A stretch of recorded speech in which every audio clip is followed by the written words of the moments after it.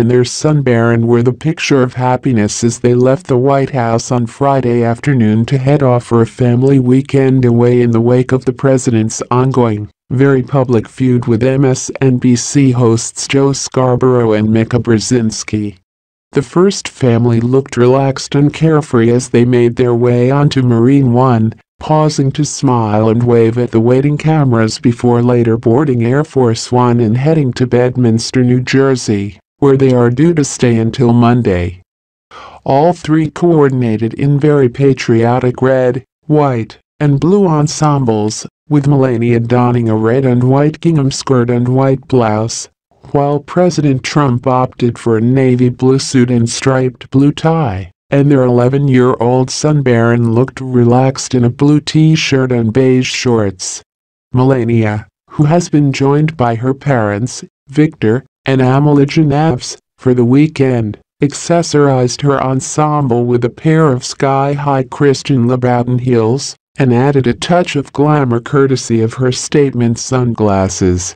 At one point, Donald rested a reassuring hand on his wife's back in a very public gesture of support, and, no doubt, of rebuttal against recent claims that Melania is not entirely committed to their marriage.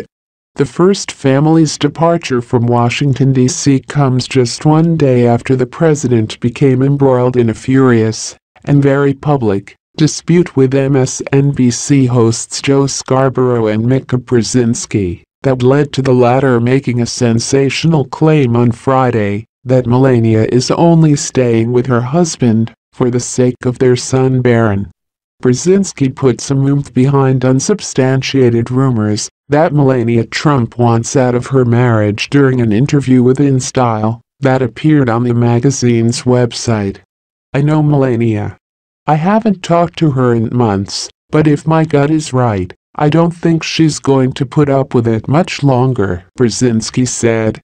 "I know nothing. That's just my instinct, and I go with my gut, and my gut's always right." Then, in a startling suggestion, she claimed her gut was telling her that the First Lady was only doing the worst job in the country for the sake of her young son, Barron. "I'm just telling you, Melania's got the worst job in the country, and I don't think she wants do it a lot longer. I think she will do it for as long as she has to for her son, and that's it," Brzezinski said. Melania then issued a furious condemnation of Mika on Friday afternoon after the Morning Joe co-host suggested she wanted out of her marriage to the president. The First Lady issued a statement to DailyMail.com, claiming Brzezinski does not know her, hours after an explosive interview with the MSNBC broadcaster appeared online. "It is sad when people try to further their own agenda by commenting on me and my family, especially when they don't know me," she said. The short statement directly contradicted Mika's claim to know the First Lady, and came despite Melania's first interview after her husband announced he was running for office being with Brzezinski. "Ironically," she said then, "we have thick skin, and we know that people will judge him, and people will call names." She gave the interview inside her lavish and very golden New York City penthouse.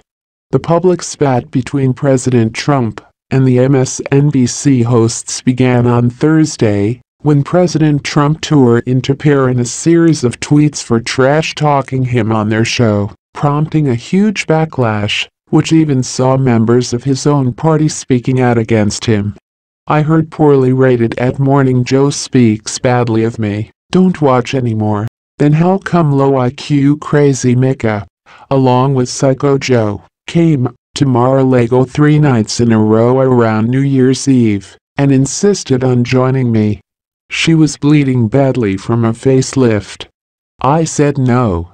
The tweet, which included a Megyn Kelly attack on Brzezinski, appeared to be in reaction to the hosts calling him a proven liar, and came after a series of clashes between him and Scarborough and Brzezinski, to whom he had previously been close. During the first few minutes of Thursday's show, Scarborough had called out Trump for being a fake populist, and pointed a finger at Senate Republicans, saying their health care bill gave tax cuts to their donors at the expense of robbing the poor. Brzezinski chimed in and said the president, a proven liar, made House Republicans look like fools by making them celebrate their bill's passage in a Rose Garden ceremony last month. She also made fun of the size of his hands, calling them teensy, with glee. Thank you for watching. For the follow-up, subscribe to the channel yourself here.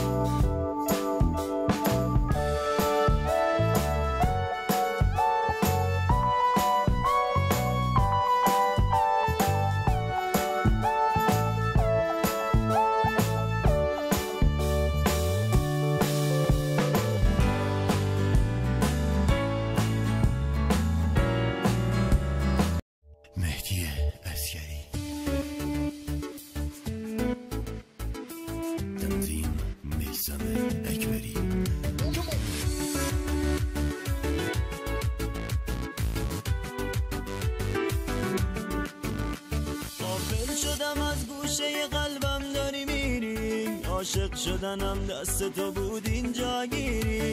قبلا که میگفتی تا دنیا دنیا هست، هم صحبت تنهایی من میشینه میری. از من دور دور نشی که هر جور جون بگی میدم تا هم نفس من چی، هم نفس من چی، عشق و دل من چی، زندگی من، دلخوشی من.